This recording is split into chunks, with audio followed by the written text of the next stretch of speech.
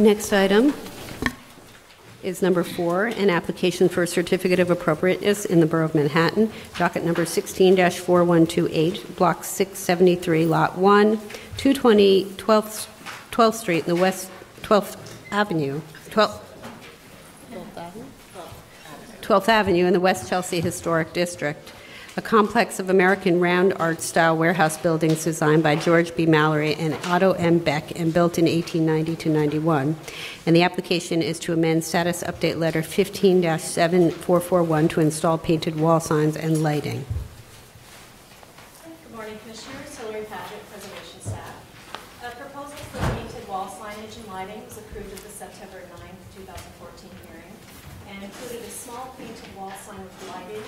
It was roughly in this location at the 12th Avenue facade, and a painted sign of the plain spandrel panel at the West 28th Street facade, roughly in that location. The design team has made changes to the signage design, relocating it to the corner of the building and increasing its size. They're still proposing externally illuminated painted wall signage. The design team is here to present the revised proposal.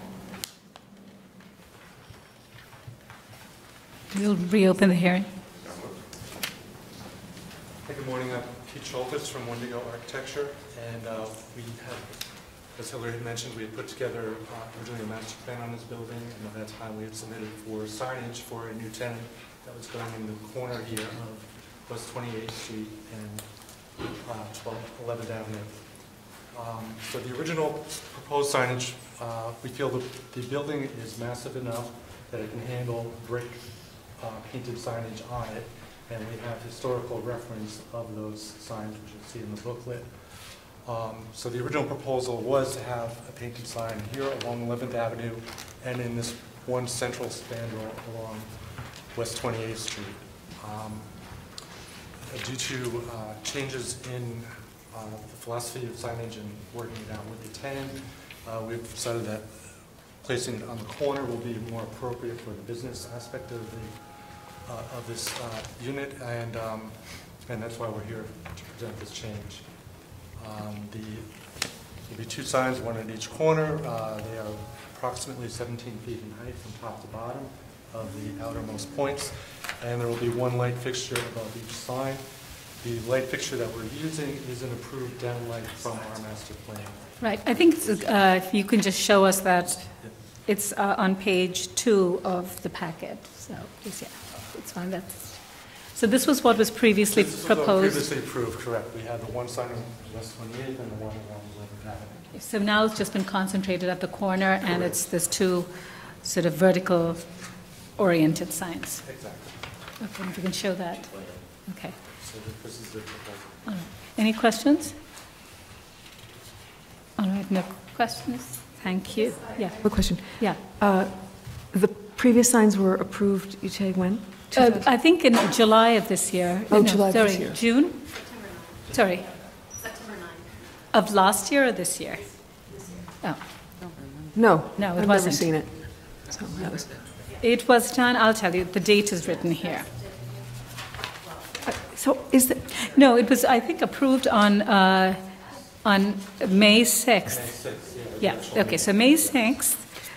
so are there other signs on the building besides the historic, the first ones? Well, we have the historical reference of other painted signs. There are, Painted signs, but there are none existing there. right. Other than the fabric sign that hangs at the top. There's one that's at the top, which I think is grandfathered or something, and looking at that, it's...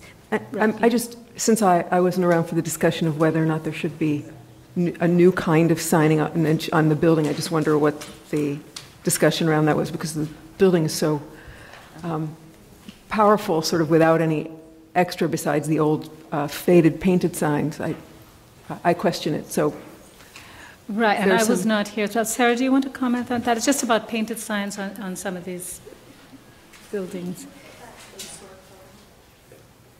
So, the commission has approved some painted signs where there was historic precedent on facades of buildings, usually in industrial districts.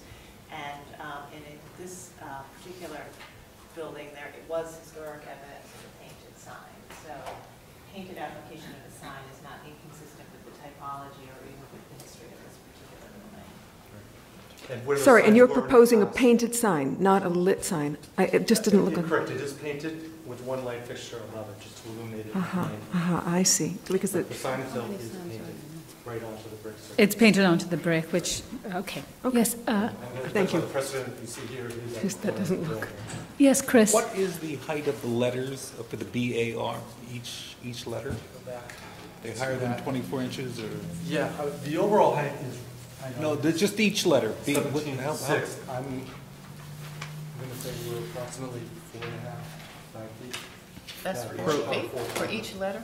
Each letter 5 feet? 2 feet. Less than that, yeah. 2. Must be like, Yeah, those two feet we're taking up. Because then, yeah, there's space in between. is it more than The 2? overall 2 feet. width, I mean, from outer point to outer point is 3 feet. Is it more than 24 inches per letter? Yes, it is, because you're saying that that's It is more than 24 24. inches. So that's like a 3-foot high bead. Approximately 3 foot, because the outer edges of the red line to red line is Mm-hmm. 3 feet. So the letter itself is, you're going to say, a little over 2 feet in width, and probably slightly higher. Okay, other questions? Yes, Roberta?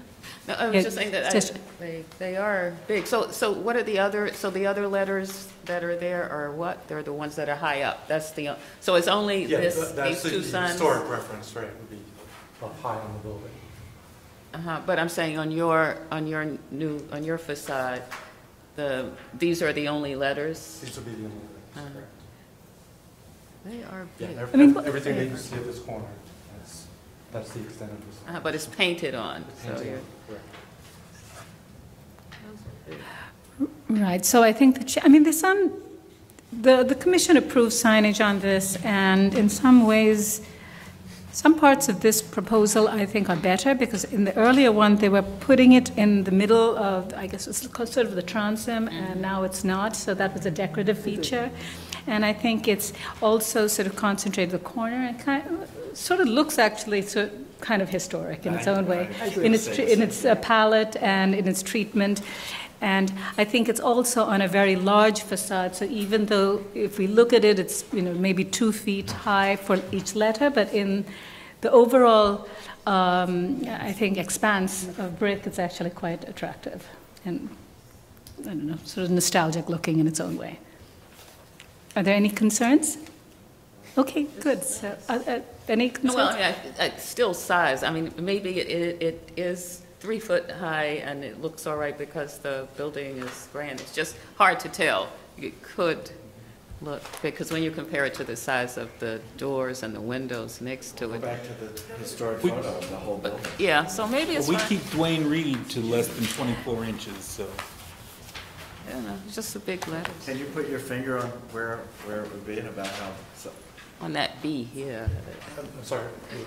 just how big would it be on that photo? Well, I mean, That's right. this photo would be roughly, yeah. Yeah. Uh-huh. Okay.